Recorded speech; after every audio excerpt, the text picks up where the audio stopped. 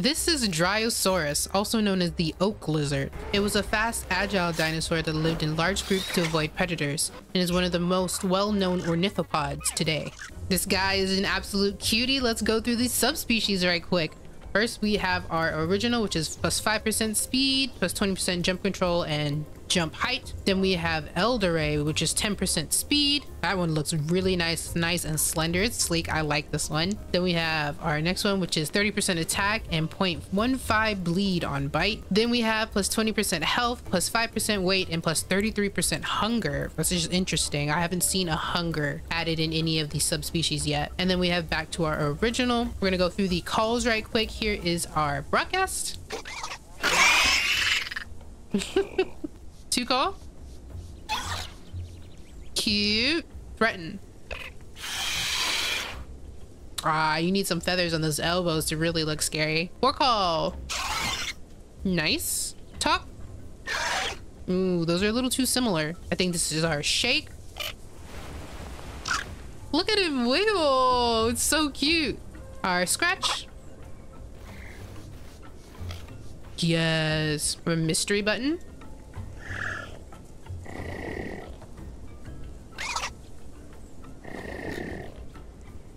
Okay, that was a look around. And panic? I think so. I think that's what it is. And then our invite button is the same as the two call. Now we're gonna look at the female skin right quick. It's a lot lighter right here in the back towards the tail and the mid tones right here, but everything else is pretty much the same. All right, and here's our baby model. He is super bright. Look at this bright orange. You're not gonna be able to hide with this one. But we're gonna go through his calls right quick. Here is our broadcast.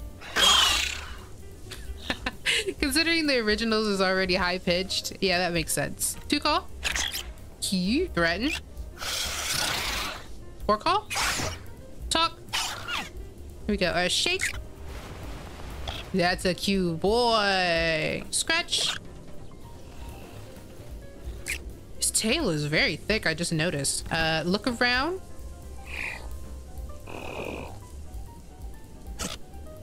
Ooh.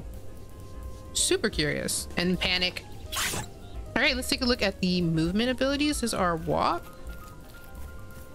You barely see him. He's barely taller than the grass. Our run. Jump. Then here's our sit animation. Super cute. Then our sleep. Extra cute. I love it. Our get up.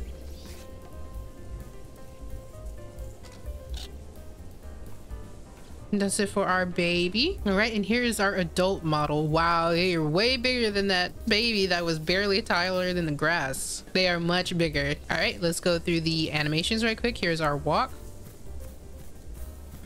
Ooh-wee, a very stompy walk. Here we go. Our run. Here's our jump. Let's see, crouch. Yes, crouch walk. We got that big thick tail here. And then we have our sit. Cute, just like the baby. Sleep. Then we're gonna get up. All the way, perfect. Here's our eat animation. Oh, I love it. Oh, it's even got the purple mouth berry juice. I don't know what to call it. Here's our precise movement. So our turn in place is super fast. Here's our back up, our left, our right. Here's our pickup. And our carry. Ooh, they made it really tiny. Wow. And then we're gonna drop that. It got really big. Here's our drink animation. Oh wow, he said deep in the water. I washed all of the juice off. Look at him look around. Oh my god. Wow. That makes sense though. This guy's gotta look out. Then we have our swim animation. Not bad, actually. Makes sense to me. It's pretty slow, as it should be. All right, let's take a look at the skins right quick. This is our default female skin. Then we have our mouse skin, raccoon, tropic, albino, rustic, uchi, camouflage, melanistic, and chalupa.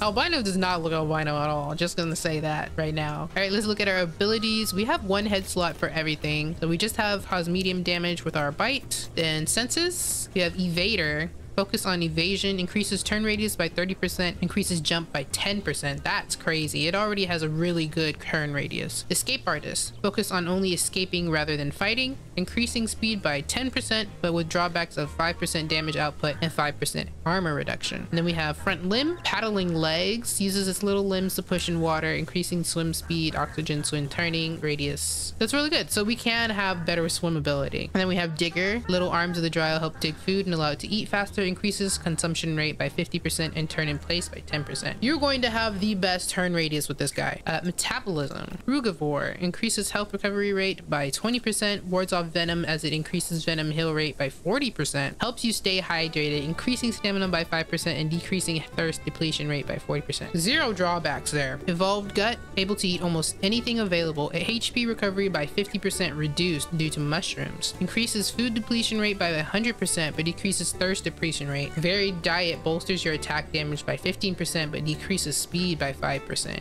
Ooh, wow. Insectivore, subsist mainly on insects, must eat 70% more than other diets in order to keep up. It increases health by 30 points and increases turn by 5%. I don't like that one that much. Nusivore, subsists primarily on nuts, increases bleed heal rate by 40% and decreases incoming damage by 8%. Slightly increases thirst repletion rate by 20%.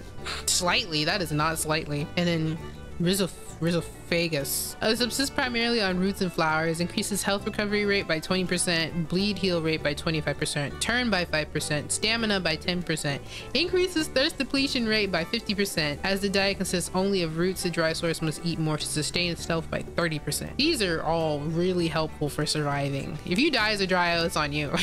It really is at this point. Hide, we have resilience scales, increases bleed and venom heal rate by 30%. Wow, bleed and venom are not going to affect you at all at this point if you just stack up for that kind of build. And survivalist hide stacks up more food by 30%, increases stamina by 10%. That's pretty good. Back limb, we have kick, a kick doing medium damage and light knockback. To who?